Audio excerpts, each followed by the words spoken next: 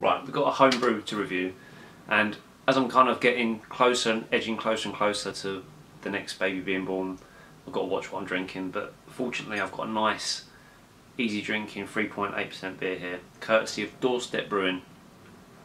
Check him out on Instagram, give him a follow.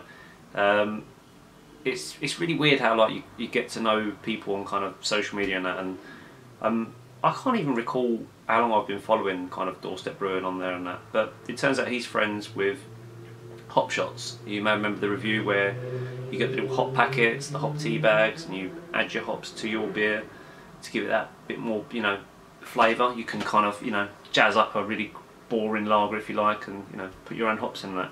What I thought was a fantastic idea at the time. Anyway, it turns out they're chums, and Doorstep Brewing brews at the doorstep. Has a fantastic label. I'm just going to show you this here. If it zooms in. Oh, it doesn't want to. But you can get the, there we go, the little step, and then real kind of simple, which I think is great. I mean, I don't make that much effort at all on my labels. I'm pretty poor. So it's Doorstep Brewing Pale Imitation, and it's 100% Mosaic steam beer. Yeah, so give him some love on Instagram and give him a follow. It has some fantastic images of bus. He's got like a bus that he's done up for his wedding.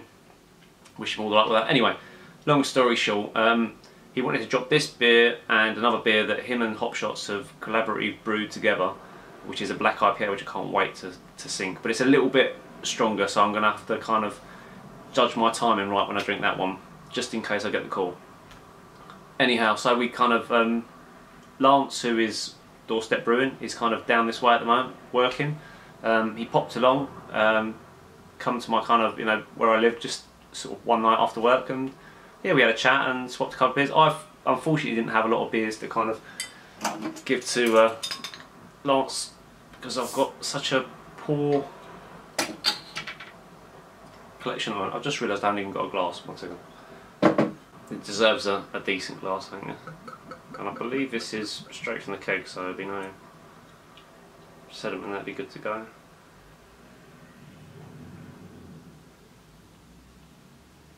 Yeah, so we had a good chat, and I think it's quite, when you meet someone that is as passionate about brewing as you, it's kind of, you think, I've definitely got to meet up with Lance anyway and have a beer. But yeah, you just get kind of chatting, you know, it's kind of sharing a common interest is kind of what brings most people together, and you know, social media's brought you even closer. So, oh, that smells amazing. Oh, it just bursting with tropical notes.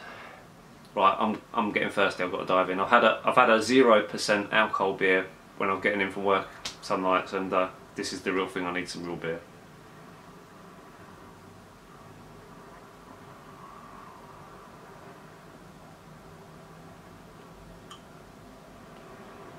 Oh, that is perfect. It's like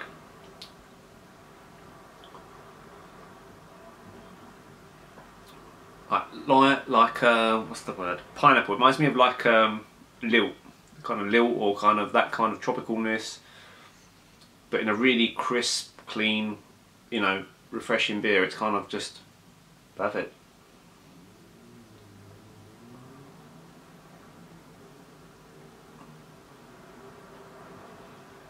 That is fantastic.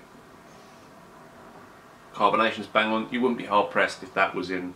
I say it a lot about some home brews I receive, and I wouldn't proclaim to be the best beer reviewer at all, but I will never say a beer is fantastic if it ain't. And sometimes I might even do a review, and I might even send it to the person and say to them, look, this is what I thought of it, you know, just to not offend them, and they see it before it goes up, and sometimes it just goes up. But you know, there hasn't been many that have been poor, but there have been some that have been outstanding, and this is pretty damn good, I have to say. If this had a label on it,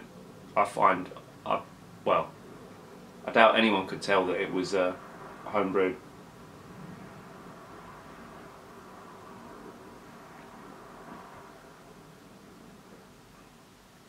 Wow, that Mosaic is a fantastic hop. I love it. and it just shines in this beer. That is probably, I've had some kind of like low session beers, but that's probably one of the best I've had in a long time. That's really good. That even beats some commercials that I've had. Some commercial beers on the lower strengths that proclaim to have like a, you know, a huge amount of hops in them, just kind of not really cutting it. Some are a little bit watery. Some can be like this, especially like when you go down to the low end of like 3%, they can be quite thin. But this is fantastic. This deserves to have been entered into a competition, for me personally anyway. If I'd brewed a beer this good. I don't know what else to say, that is fantastic. I drink that all day long. That is so good. It's the sort of beer that makes you just want to go and brew that beer. It just makes you want to go online. I'll probably end up going online and doing a crazy order and ordering loads of hops. It's that sort of beer that just makes you think, oh, I need to brew a beer again. That is fantastic. So thanks to Lance from Doorstep Brewing. Check him out on Instagram, give him a follow, and I'll be reviewing the collaborative hop shots and Doorstep Brewing Black IPA very soon. Like I say, it's a little bit higher on the ABV, so we're gonna have to be careful when we drink it. But this is exceptional. Yeah, it's a 10 out of 10 beer. Superb.